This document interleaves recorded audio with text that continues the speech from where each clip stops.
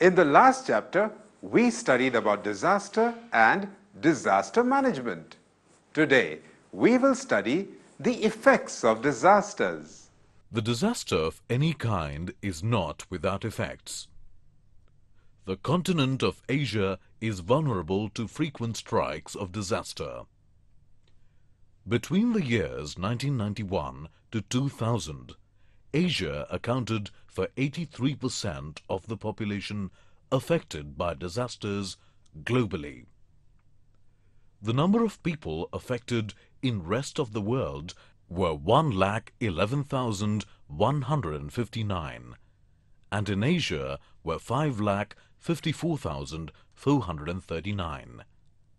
Within Asia, 24% of the deaths occurred in India due to disasters.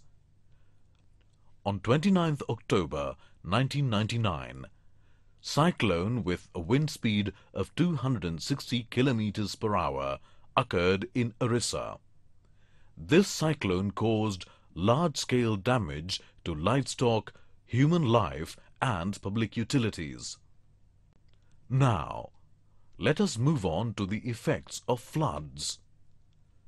Floods occur due to both man-made and natural causes.